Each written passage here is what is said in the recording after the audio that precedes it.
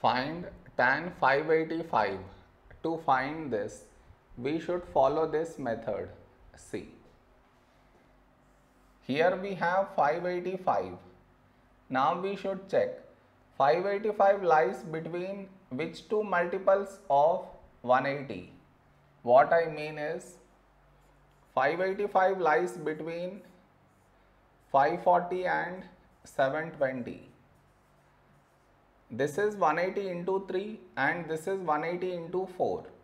Between these two numbers 585 lies.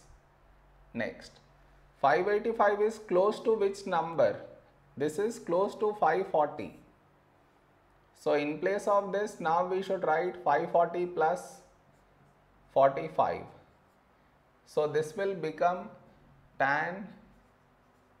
In place of this, we write this 540 plus 45.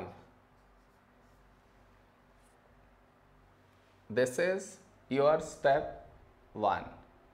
Next, tan.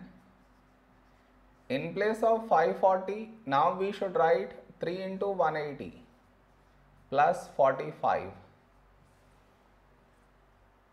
Next, here we have 180. So tan is not going to change, it will remain tan. And inside we get this angle 45. Now the question is, will we get here plus or minus? To answer that, we should look at the number before 180. That is 3. And 3 is odd. And all the odd multiples of 180, they lie in